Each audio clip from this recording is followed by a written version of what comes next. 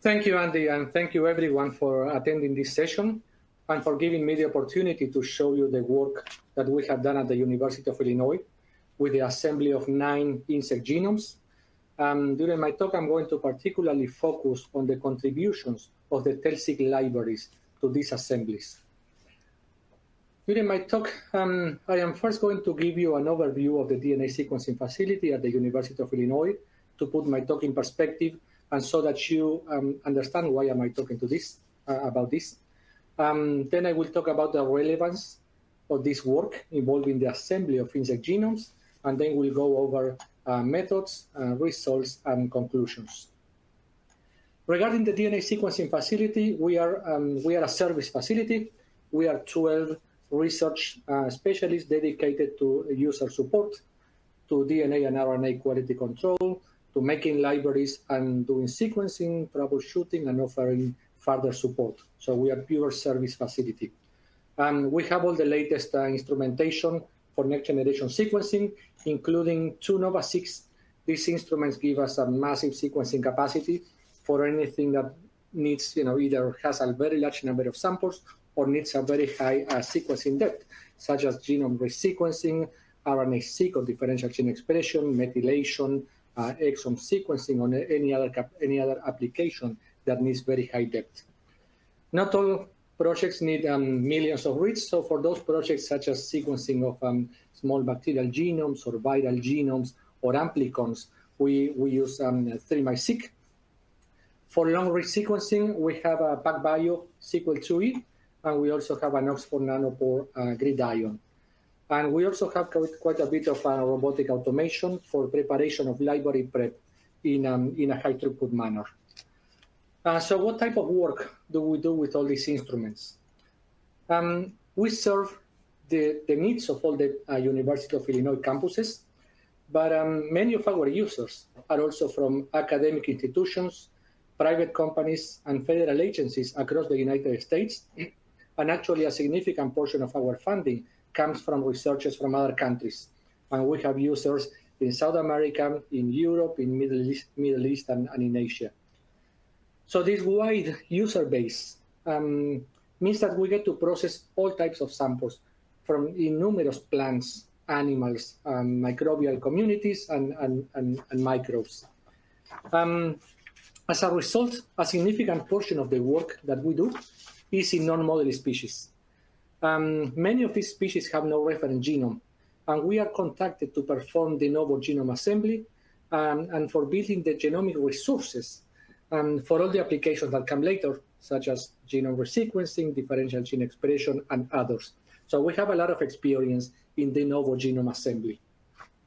The goal of this particular project is to contribute to the Earth Biogenome Project. So the Earth Biogenome Project aims to sequence all the eukaryotic species on Earth. And so the idea is to contribute to this project by sequencing all the insect species from Illinois.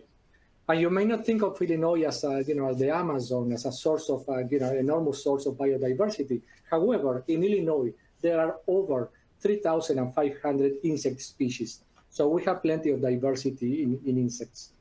The researchers that developed the vision for this work and received the funding for the pilot project are Gene Robinson, Chris Dietrich, and Jeffrey Stein. They are professors at the University of Illinois. All the bioinformatics work that I'm going to show and a lot more that was done to get really great assemblies that I'm not going to have time to show was done by Chris Fields, Kim Walden, and Gloria Rendon from our biotech center. Kim Walden particularly has over a decade of experience doing de novo assembly on insect genomes, so her expertise was critical for this project. And my lab was responsible for DNA extraction, library prep, and sequencing. So why insects? Insects are over half of all the eukaryotic species. So it's a really rich phylum. It's a very diverse phylum. The insects involve, either pests or disease vectors or pollinators or insects that actually recycle nutrients. So they are really important in our ecosystem. The insects used in this study were captured in central Illinois. And you can see that we captured insects from different ecosystems, and they were captured by vacuuming, by sweeping, and also using lights at night to capture nocturnal insects. The insects were brought back to the lab alive. They were classified, that they were put in vials and immediately frozen at -80. We did some preliminary studies showing that the best way to get high molecular weight DNA was to freeze them right away after capture. Then some duplicated insects were added to the collection. So the species that were selected for this particular project represent 6 different orders, 8 families.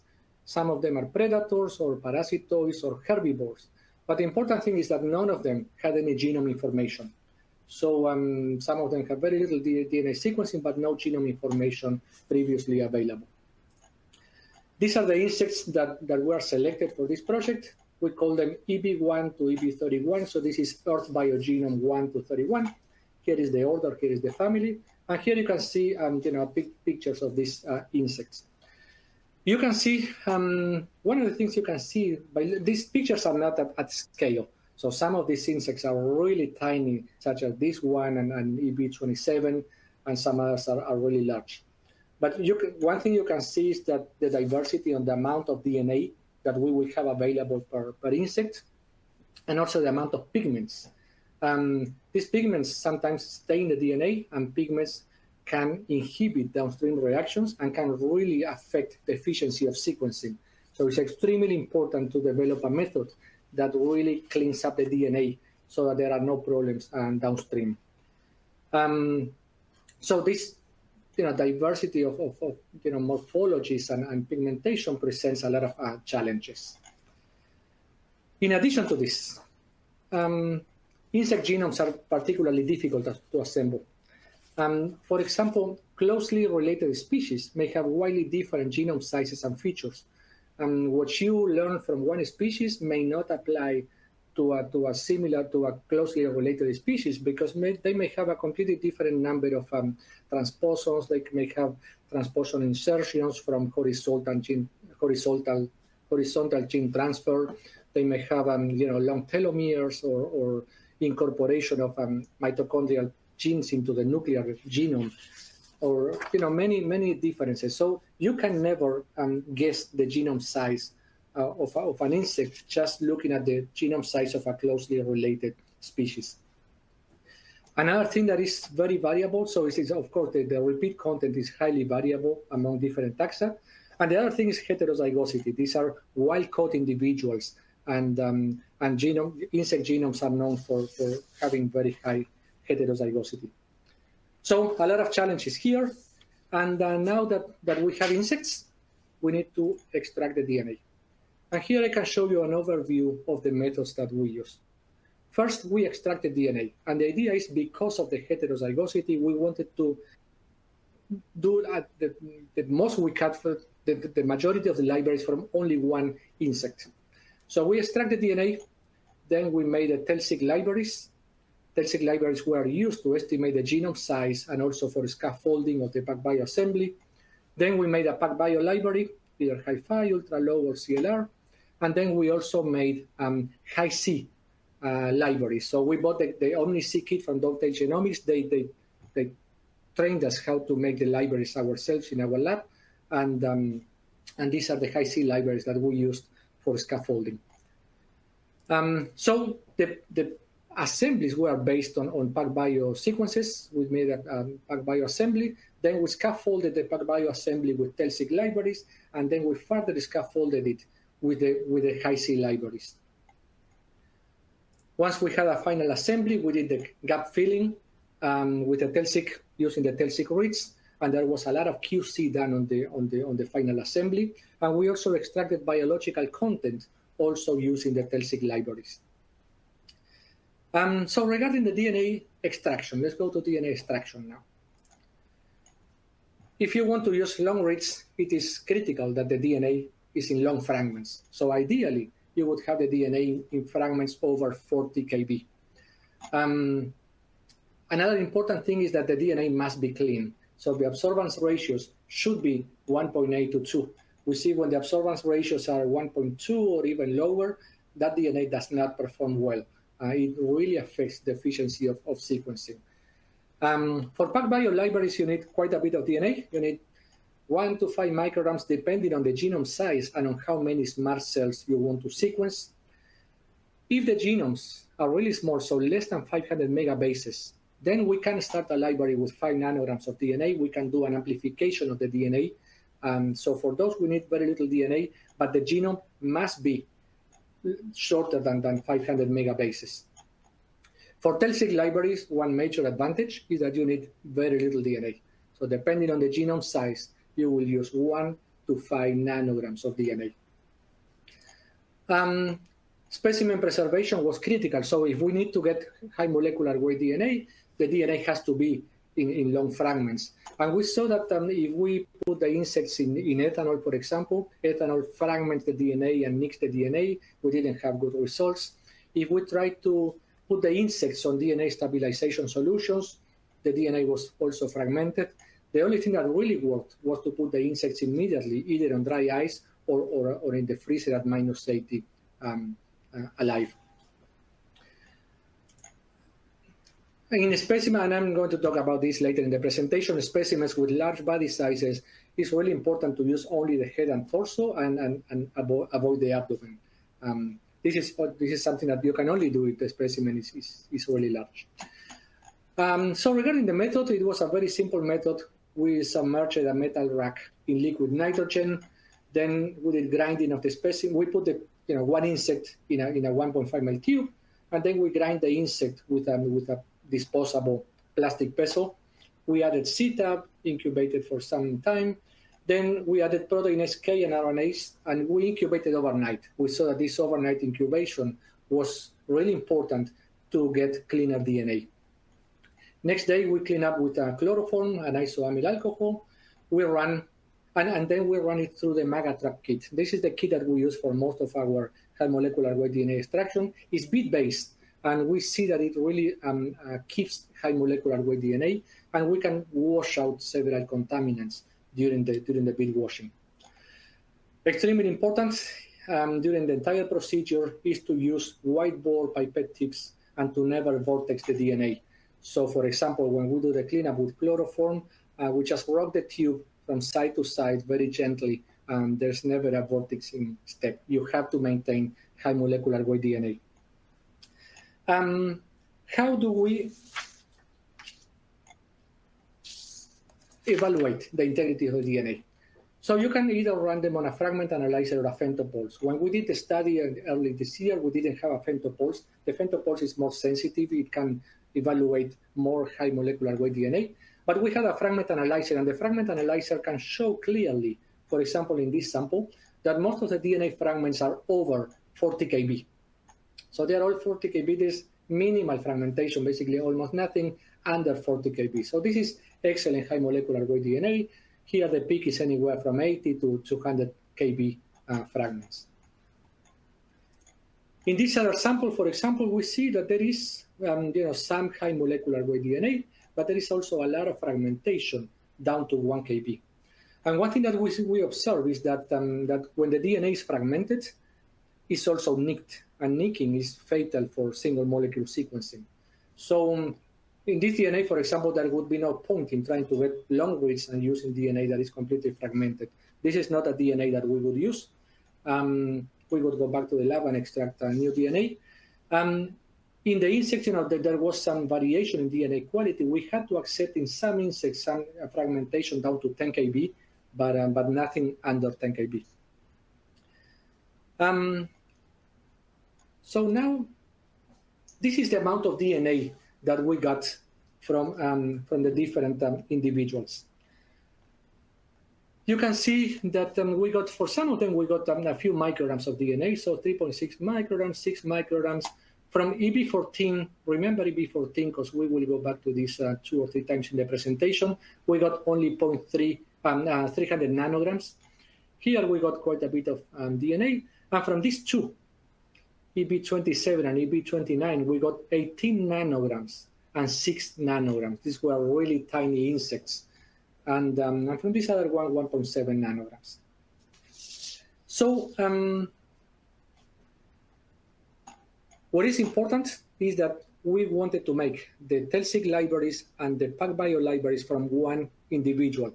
We did not want to mix individuals because then we had to deal with heterozygosity during the assembly. So once we had the DNA, the next step is to make the TELL-Seq libraries, which we use for estimation of genome size and scaffolding of the PacBio assembly. The TELL-Seq libraries are linked long reads that are sequenced with short reads. And you can see here there was a paper published in which they explain in detail how the libraries worked, and they show several examples where they assemble microbial genomes and human genomes. So I encourage you to go to that paper and learn more about the libraries. And basically, it's important to start with fragments at least 20 kb. The reason for that, you have to think that PacBio will give you reads that are 10 to 20 kb. So if you want the TELL-Seq libraries to make a significant contribution for the scaffolding, the DNA should be longer than that. So the DNA has to be as long as possible. The next step is to insert transposons to each fragment. And here, for example, you have here the pictorial view. Here you have a fragment of DNA, let's say it is 40 kb. And then we add transposons in a ratio depending on the genome size and the amount of DNA that we have. We add transposons so that the transposons will end up being spaced several hundreds of base pairs apart, anywhere from 100 to 300 or 400 base pairs apart. So each fragment will have several transposons. The next step is to add the TELL beads. And the TELL beads is a bead that has hundreds of thousands of oligos. And these oligos have a barcode. So each bead has one barcode sequence, has thousands of oligos, but one barcode sequence. And the transposons anneal to this barcode. So each fragment of DNA will go to one TELL bead. One TELL bead can capture anywhere from 4 to 8 different fragments. But because DNA is super coiled, you expect that the entire DNA fragment will anneal to one bead. So the next step is to add another transposon that will fragment the DNA in between two transposons. And then because this transposon, the green transposon and the red transposons have different, let's say, oligo sequences, then we can do a PCR amplification that will amplify this DNA fragment in between the transposons. So now, and then we sequence the library in the Illumina NovaSeq. So now what we have, and this is what you have, the way you have to think about it, is that we started with an entire genome, but now we beam this genome into millions of baskets. Now what we have to do, instead of assembling the entire genome, we just have to assemble these fragments, these 20, 40 kb fragments, 60 kb fragments, using the barcode information. So first we assemble these long fragments, and then we can do the genome assembly using the long linked reads. Of course, if that 40 kb fragment has regions of long repeats or very low diversity, this is based on short reads. So some of them may not assemble well, but the idea is that many of them will assemble entirely. So now we have, so regarding the method used to make the TELL-Seq libraries, the important thing the take-home message is that they are really easy to make. What you do is you put 1 to 5 nanograms of DNA in a tube, then you add a reagent, then you add the TELL beads, and then you add another reagent to the same tube. That takes about 1 hour. Then you wash the beads, then you add the reagents for the PCR amplification, you do the PCR, and then you clean up the libraries. That's it. So it's all done in one tube, and then you QC the libraries. So it's all done in one tube. It is quick and easy. There is no mystery about it. You don't need any special equipment. You can train anyone, in minutes. Regarding the amount of DNA, that will depend on the genome size. For example, a small genome, 100 megabases, you would use 1 nanogram. A human-sized genome, you would use 3 to 5 nanograms. You have to dilute it to 1 nanogram per microliter accurately. That's where we spend most of our time trying to get that DNA to 1 nanogram per microliter. Sometimes we have 1.3 nanograms per microliter. We dilute it a little bit, and we go to 0.8 and so on and so forth. So it's very important to to start with a very accurate dilution of the DNA. Once we make the library, we run it in the fragment analyzer, and this is the profile that we get. So most fragments are anywhere from, library fragments are anywhere from 300 to 1 KB. Once you remove the adapter, so this means that the fragments are 100 to 400 bases or so. This is how the library looks like. This is the structure of the library. So you have the P5 adapter. This is what adheres to the flow cell. This is the library index. So if you have different samples, each sample will have a different index. So you can pull them all and sequence them on one lane in the NovaSeq. So sequencing starts with read one, and read one starts with a fragment, with the DNA fragment. Then the second read will be the DNA barcode. This is the TELL-Seq barcode. So this barcode tells which fragment this belongs to. Then you can reconstruct that original fragment by looking at other sequences that have the same barcode. So you do read one, which is the DNA. Then you read the barcode. Then you read the library index, so you know which sample you are sequencing, and then you sequence read two, so the same DNA fragment from the other end. And for those of you that know how to run the multiplexing pipeline, this is how you put it in the machine. You say, I want a read one, I want another read that has the barcode, I want the index for the multiplexing, and I want read two. So the really important thing to see in this picture is that read one and read two are shotgun reads. They don't have any other information that you have to know or remove. They are simply shotgun reads. So you can make link reads when you use the barcode read, but the read one and read two are just shotguns. So what are TELL-Seq libraries used for? They are used for estimation of genome size and genome features. We will see that in my presentation. They are used for scaffolding of an existing assembly. They can be used also for gap filling of a scaffolding assembly. We did that. You can also use them by themselves for de novo assembly with a supernova software that was developed for the 10X Genomics libraries. Those of you that have been doing de novo assembly know that there were very similar libraries from 10X Genomics that were discontinued. And the TELL-Seq libraries took over. They are very similar. They work in a similar way. And you can use the same software to do de novo assembly with these libraries. And because they are shotgun reads, you can also use them for error correction of Oxford nanopore reads and PacBio CLR. So two types of reads that have a high error rate and need to be error corrected. You can use the TELL-Seq reads.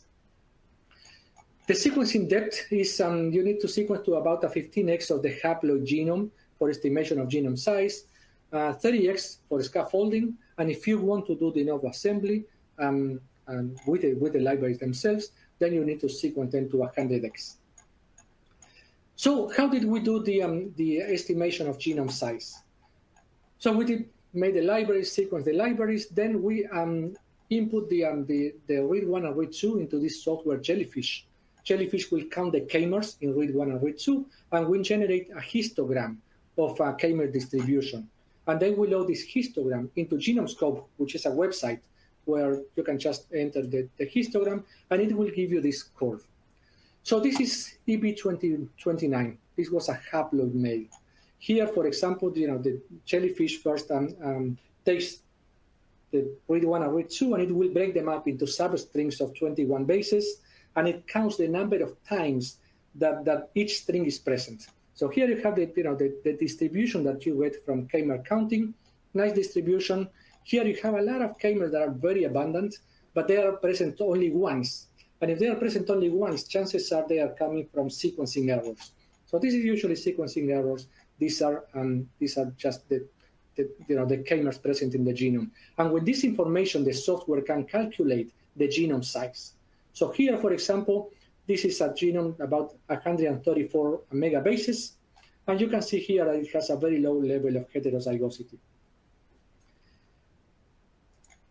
This is EB29, which is okay. It shows two humps. And what you can see here is these are k-mers that are present in only one of the chromosomes. They're observed and only one, so in only one of the chromosomes. Here, there are k-mers that are present in both chromosomes. So what you are seeing here is heterozygosity. So here, for example, this is a genome size. It calculated a genome size of about 275 megabases. And you can see that the heterozygosity is much higher than in this one, because this one was a haploid, so there was no heterozygosity. So what this shows you is the importance of using only one insect for sequencing, sequencing the genome.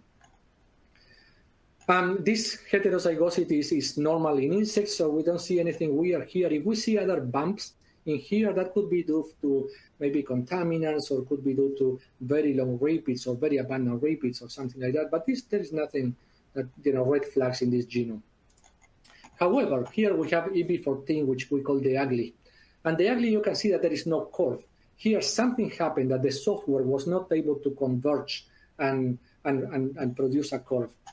You can see that the estimate of genome size was 1.7 to 3.7, so a very wide range, something strange. And heterozygosity also doesn't make sense. So when we see this, it can still be assembled, of course, if you throw a lot of libraries and money into it. But the cost of assembling this genome was outside of the scope of the pilot project, so we dropped it from the project. However, I will show later, we did an assembly with the TELL-Seq reads alone, and we got very interesting data that explains why we were not able to get a good fit in this genome.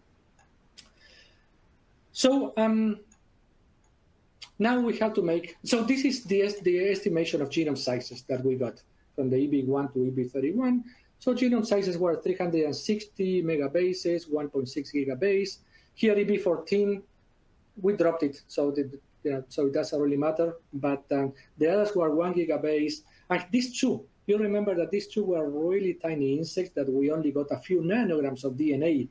Well, unfortunately, the genome sizes are very small, and so we can still sequence this. So we got the TELL-Seq libraries, we calculated the genome sizes. Now we can determine, okay, how much sequencing do we need to do? Now we can budget. We can see how much, how many libraries we need to make and how many smart cells we need to sequence. So now we go to the PacBio libraries. And we made 3 types of PacBio libraries. The first were Hi-Fi. Hi-Fi libraries need a minimum of 1 microgram of DNA. The DNA has to be long because you want long reads.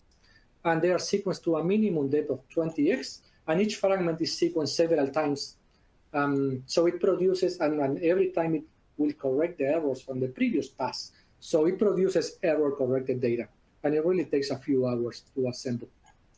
Then the ultra-low, remember those 2 insects that had only a few nanograms of DNA, but the genome sizes were very small. So we can prepare these ultra-low libraries. We only need 5 nanograms of DNA, and we had 5 nanograms in those both insects. And the genome sizes were very small. It only works for small genomes. And the reads, because it's based on amplification, on PCR amplification, the reads are usually anywhere from 5 kb to 12 kb. And they are sequenced as Hi-Fi, so the reads are also error-corrected. They are ready for assembly. In one of them had an estimated genome size of 1.7 to 3.2 gigabases, and we decided to make a CLR library. CLR libraries have much longer fragments, but the reads are not error-corrected. So you have to do error correction, and we can do that with TELL-Seq. So it's a different type of library. So based on the information that we had, we know the DNA yields that we have the genome, estimated genome size. Now we budgeted, okay, what type of libraries are we going to make, and how many smart cells are we going to sequence from each one. We have the TELL-Seq, we have the PacBio. Now we go to the OmniC libraries, and the OmniC libraries are is a technique that cross-links the chromatin in the tissue. So you don't extract DNA. You just use tissue. You cross-link the chromatin, and you keep the 3D structure of the chromatin. So it introduces bonds that freeze interactions between regions in the same chromosome. And these interactions, they might be a few thousands of bases apart, or maybe millions of bases apart. So it can give you really very long-range information about the genome.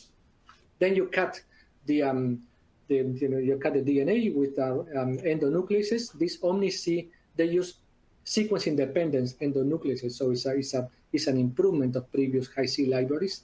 And then you perform a ligation that favors fragments that were interacting versus fragments that were not cross-linked. So the thing with these libraries is that you need 20 milligrams of tissue for high library complexity. And ideally, you would use one specimen to avoid heterozygosity. If you have small insects, you need to collect several insects from the same location, hoping that they come from the same family or the same colony. But then you are going to have to deal with heterozygosity later.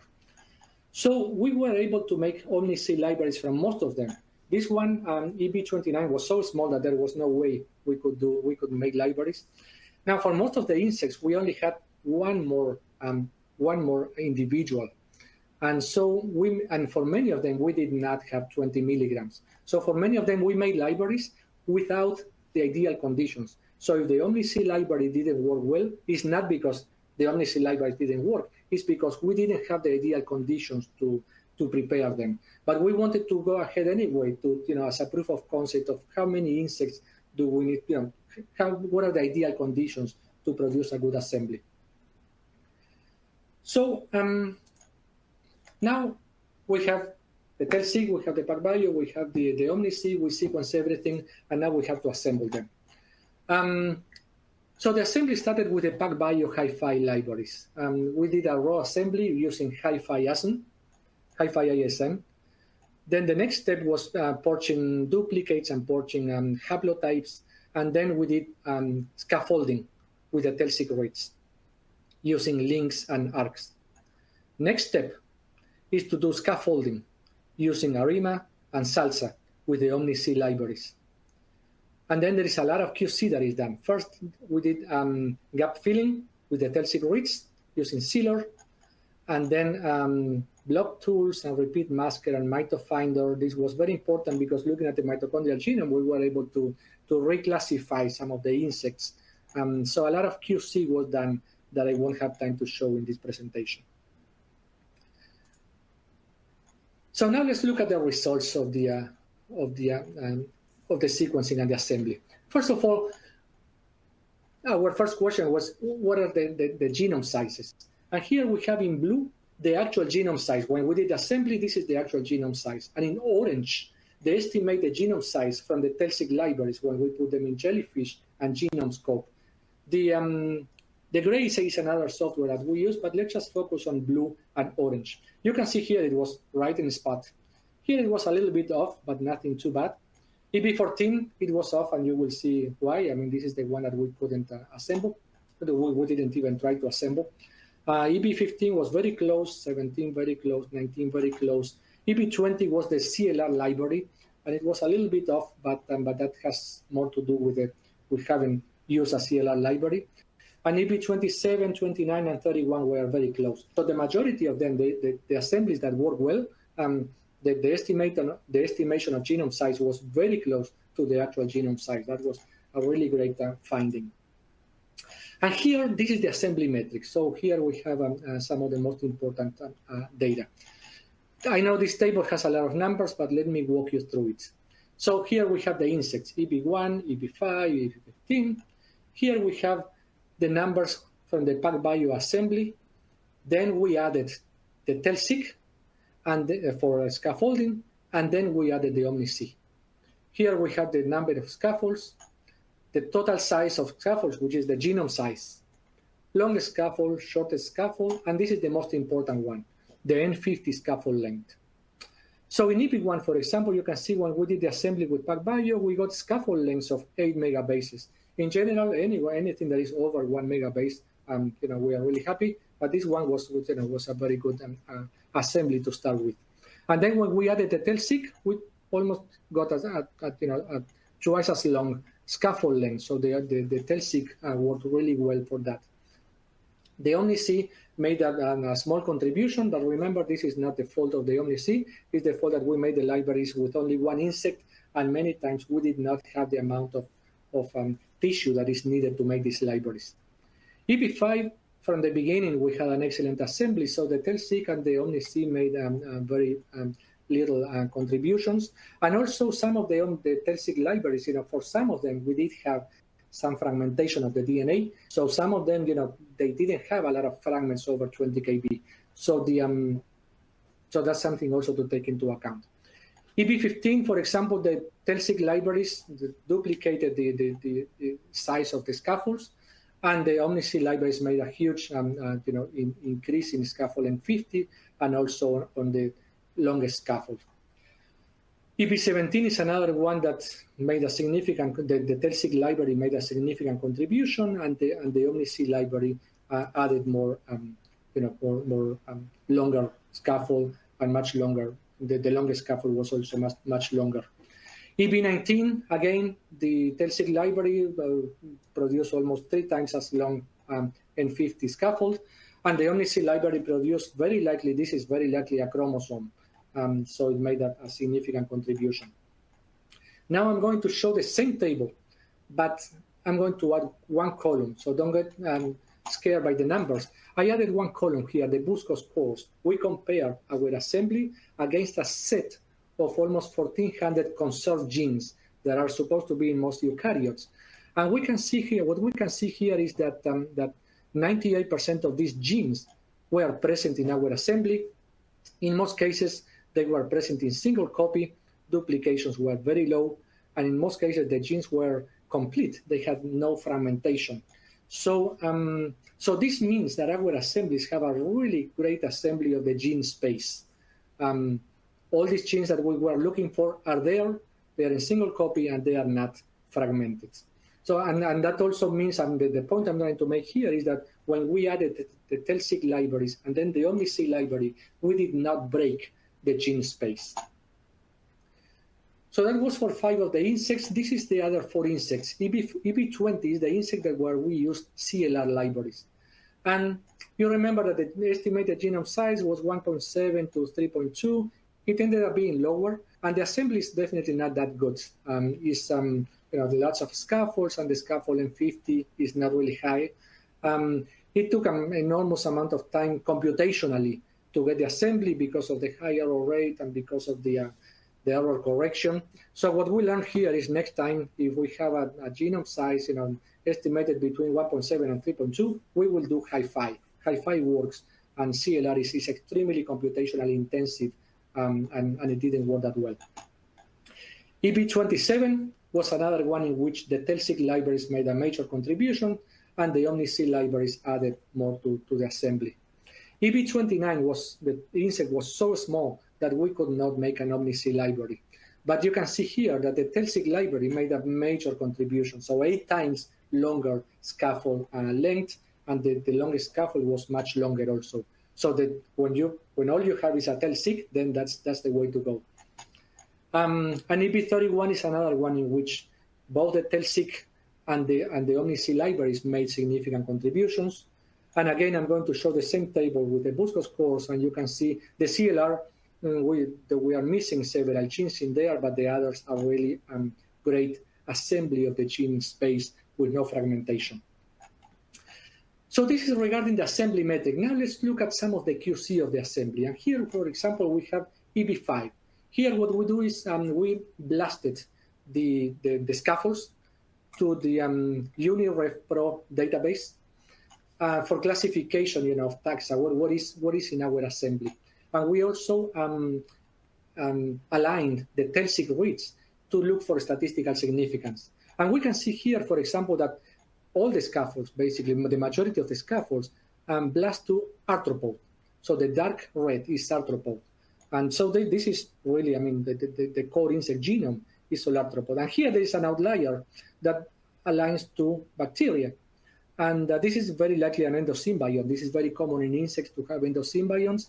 And with the TELL-Seq libraries, we can see that the reads are in sufficient depth that this is real. This is not just a spurious artifact. This is real. This exists. So we were able to identify an endosymbiont. That's really great. Now you remember the ugly. In the ugly, what we did not make any PacBio or Hi-C library, but we did assembly of the genome using supernova. It took forever. It took over 3 weeks, and we got, of course, a really bad assembly, very fragmented assembly. And the reason for that is this, that when we align the scaffolds to the database, we get here in dark red, again, arthropod, but about 1/3 or maybe almost one half of the reads are something else. And this something else is bacteria, fungi, plant, and nematodes. So this is a herbivore, and it's feeding on the plant and whatever else is on the plant. And so everything is showing. It's a very small insect. Remember, it was only 300 nanograms. So it was very difficult to, if we remove the abdomen, then we end up with almost, no DNA. And this has a long genome size. So we can, with this information, we can go back and we can remove the scaffolds that belong to these bacteria and plants. And we can also, using Kraken, we can remove the raw reads that align to bacteria and fungi, but there are still many reads that are unclassified and that still, make the assembly difficult. So this would be an assembly that it probably can be done, but you have to throw a lot of resources into it. And also you will have to use many insects because the insect is very small. And that will further complicate the assembly because then you have to deal with heterozygosity. We also wanted, we do that after doing scaffolding, we do that, to put two contexts together, and there will be a gap in the middle. And so we wanted to fill that gap with the TELL-Seq reads. We can use the TELL-Seq reads for those. And I wanted to see the TELL-Seq reads, what's the coverage of TELL-Seq reads along the genome. And this is the EB29 genome. We align the TELL-Seq reads to the genome, and we also align the raw hi-fi reads. And you can see that the entire genome is represented by TELL-Seq reads. There's no portion that is missing. When we look at a small portion of this alignment, you can see here, peaks and valleys. This is very typical of libraries that come from PCR amplification. There are some biases, but at the end of the day, the entire portion is covered by reads. So we can use TELL-Seq reads for gap filling, and we can also use them for error correction of a nanopore assembly or a CLR assembly. Final considerations. Regarding the pilot project, we validated how insects could be preserved. We validated a method for high molecular weight DNA extraction. We validated construction of TELL-Seq libraries, PacBio and OmniC libraries. We also validated the workflow for genome assembly and QC. And remember, there was a lot more QC than what I am showing. We saw that by getting the information from genome size and features, that really helped us to determine the sequencing depth and the effort expected for each genome. We learned that next time we will only use hi-fi libraries. We will not use CLR libraries because they really took a lot more time to assemble that one than all the other genomes. And we didn't get a good assembly. We know that we have to capture as many insects from the same area as possible, mostly for OmniC libraries. And then if you have a small insect with a large genome, you will need a lot of insects. And whenever possible, we know that we have to avoid using the abdomen. Regarding specifically the TELL-Seq libraries, we know that they require minimal. First of all, the major advantage is that they require minimal amounts of DNA. So we can make libraries from the same individual that is used to make the PacBio libraries. So we don't have to deal with heterozygosity there. So the same individuals will do libraries and scaffolding. It's a very easy protocol. You don't need any special equipment, no microfluidic equipment. It has a very low cost. The cost in reagents per library is $100 to $200, depending on the genome size, on how much DNA you have to use. The sequencing depth is low. If you can put a lot of libraries in one S4 lane, so the cost of sequencing per sample is low. The evaluation of the genome size and genome features was very important for us because it really allowed us to determine how much budget and effort we have to put into assembly. It's the only scaffolding tool available when the amount of DNA or tissue is limited.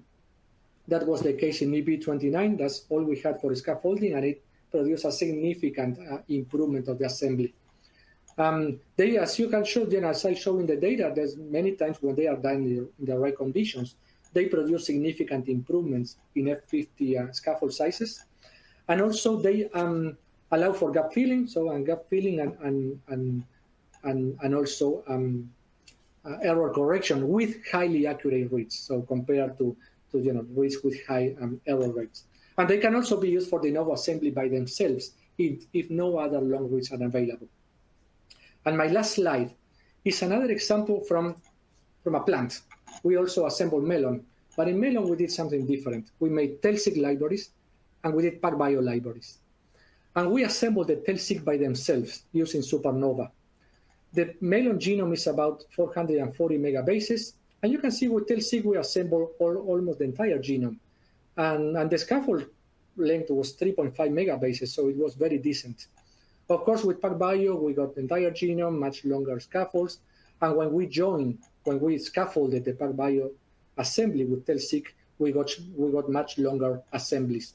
But if for some reason the only thing we had available was a little bit of DNA, we could have made the assembly with TELL-Seq really quick, really easy, and we could have obtained a decent assembly. And with that, I wanted to thank, first of all, the PIs, for their vision, the vision they have for the entire project, sequencing all the insects in Illinois. My lab for the amazing work that they do for, making the libraries and doing the sequencing and everything they do, caring so much about quality. The bioinformatics team and also the team that maintains all our sequencing computing infrastructure. The Office of the Vice Chancellor for Research, because they support our biotech center. And the funding for this pilot project came from the Illinois Innovation Network. So thank you for the money. And now I'll be very happy to answer questions.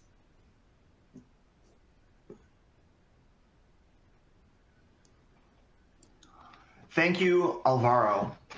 As a reminder to webinar participants, if you have a question, please type it into the Q&A box. And if you haven't already, please take a moment to fill out our survey questions now by clicking on the green survey icon at the bottom of your screen. For the Q&A portion of the webinar, we will be joined by Tom Chen, Ph.D., Chief Scientific Officer at Universal Sequencing. The first question is for Alvaro and is about some of your samples. With some of the insects, especially the leafhopper or others, would holding them for a period of time to allow clearance of the gut or feeding them something like a defined solution allow clearance and diminish the potential contaminating material in your DNA prep? That's a great question. And yes, absolutely, yes. That's one thing that can be done. Some of the insects, unless they are feeding, they die right away. So it's you really have to know about the biology of the insects, in which ones you can starve for a while before you freeze them. But yeah, that's something that we're going to look at, and yeah, it has come up, and absolutely, it can be done in some insects.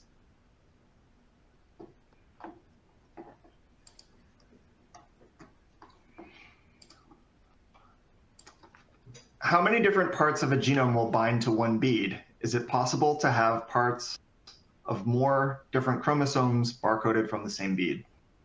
So great question. Yes. So each bead, for example, in these large genomes, eukaryotic genomes, each bead will bind anywhere from 4 to 8 genomic fragments.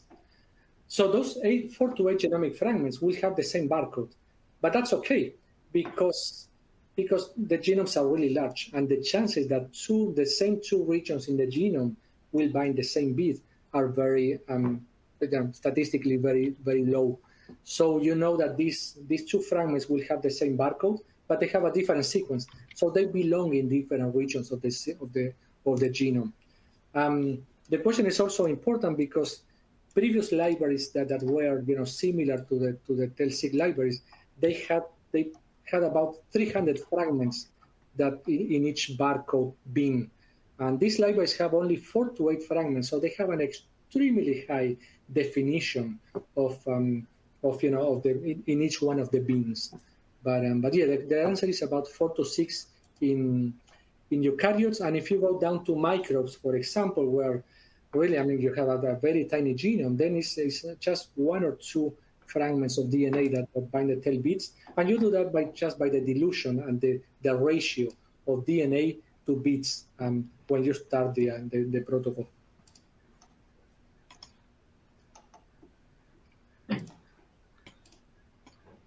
How amenable is TELL-Seq to mammalian or human samples, including human samples? Yeah, so for human samples, then the paper that I showed, that the first paper that they published, it shows some assembly of human genomes, and I think most of these long-read linked long-read technologies, they are really great for human, cow, all mammals that have much simpler genomes. I think that they are a really great alternative for mammalian genomes. In plants, when you go to plants and you start dealing with polyploidy and you start dealing with extremely long repeats or something, then they are still perfectly fine to use for scaffolding, but to use them only for de novo assembly, you might run into problems. But I think for easy genomes, as mammalian genomes, they can be even used for assembly just by themselves.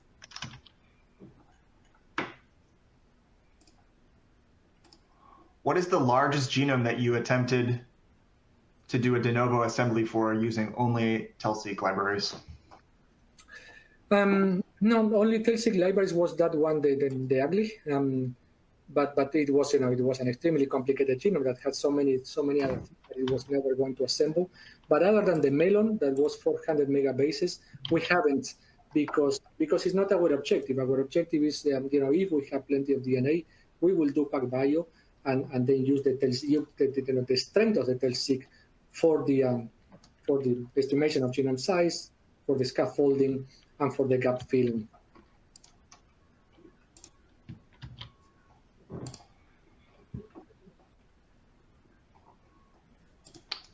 Can TELL-Seq libraries be sequenced with 2 by 250 reads, and is there an advantage of using longer reads? So they definitely can. For example, if you are going to use it for de novo assembly, Supernova, I believe that it only takes 2 by 250 reads. So even if you import the 2 by 250, it will clean them to 2 by 150. However, for scaffolding, all those, the arcs and links, for example, they are designed even for very long reads, for monopore or PacBio reads. So yes, definitely you can use 2 by 250, and there could be some advantages. Any region of low diversity or something, having longer reads will be an advantage. The reason why we haven't tried it is that we want to keep sequencing costs as low as possible. And when you look at sequencing 2 by 150 in the NovaSeq and sequencing 2 by 250, the 2 by 250 is comparatively much more expensive than the 2 by 150. So we have only done 2 by 150, but I think for scaffolding, definitely you can do 2 by 250. How does TELL-Seq work for sequencing mitochondrial DNA, and is it possible to reconstruct mitochondria from the DNA isolates? I would probably give that question to Tom, because we haven't gone to such small genome. I suppose if you can really purify mitochondrial genome without any nuclear DNA, I don't know if you can with a TELL-Seq go to such low genome, about 16 kb or so. Sure. Let me chip in. Again, we not intentionally to sequence mitochondrial DNA or sequence directly, but based on the whole genome sequencing, we do see there's good coverage on the mitochondrial DNA, and it's in principle it depends on what's your purpose. For sure, we know the mitochondrial DNA is covered. However, if you have a way can specifically identify and isolate the mitochondrial DNA, we definitely also can sequence. But overall, so far, we only at the whole genome level, we do see there's a pretty good coverage on the mitochondrial DNA. Yeah, and also in our assemblies, for example, we were able to identify, which in most of them, which of the scaffolds were from mitochondria, and based on that, we were able to reclassify one of the insects. We thought it was one species, but based on the mitochondria, we had to reclassify it. So if you sequence whole genome, whole genome DNA, you will get also the mitochondrial genome. This is another question for Alvaro. What was the total sequencing cost per insect? Yeah, so for this pilot project, we spent anywhere from some sequencing cost plus bioinformatics and everything. It was between $3,000 to $5,000 per insect. Yeah, that's what it was.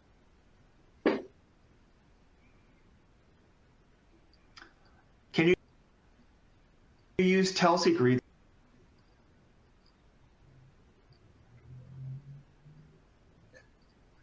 I think you got cut off. I didn't.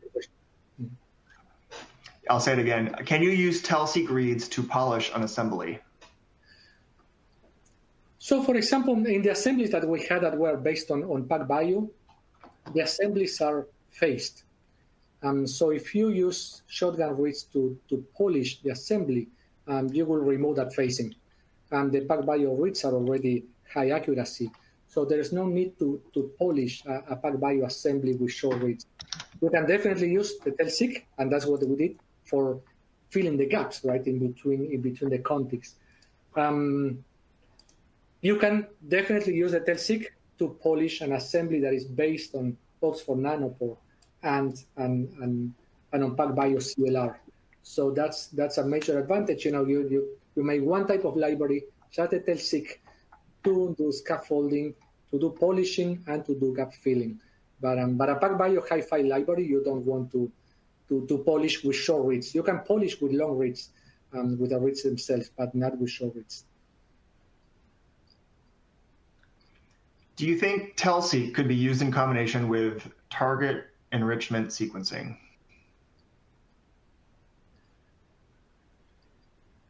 I would have to know what's the what's behind that question. I don't think I follow it completely. Yes. So maybe let me chip in. Yes, we do have the procedure for targeted sequencing. That depends which way you refer to. So we have a way so we can enrich non-contiguous target region. For example, is over 20 kb, even 100 kb. Then because usually the enrichment yields will be low, that will actually perfectly fit into the TELL-Seq procedure. We can use as low as 0.1 nanogram to making the TELL-Seq library for the targeted sequencing.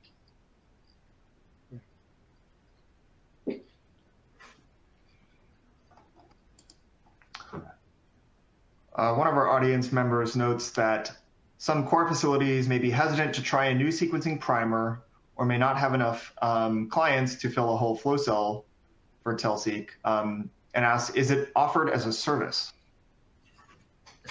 Definitely, yes, absolutely. We have done, we do de novo assembly for people from all over the world. And in many of our assemblies, we have included TELL-Seq. So we offer the entire service. And if you just want us to make the TELL-Seq libraries, we can also just make those. As long as the DNA really meets the requirements and is clean and is long, and we can make the libraries.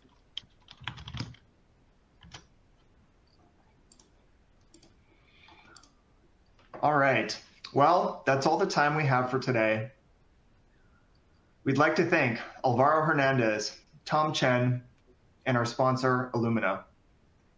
If we didn't have time to get to your question, we will try to follow up with our expert. As a reminder, please look for the survey after you log out to provide your feedback. Thank you. Thank you very much for listening. Thank you.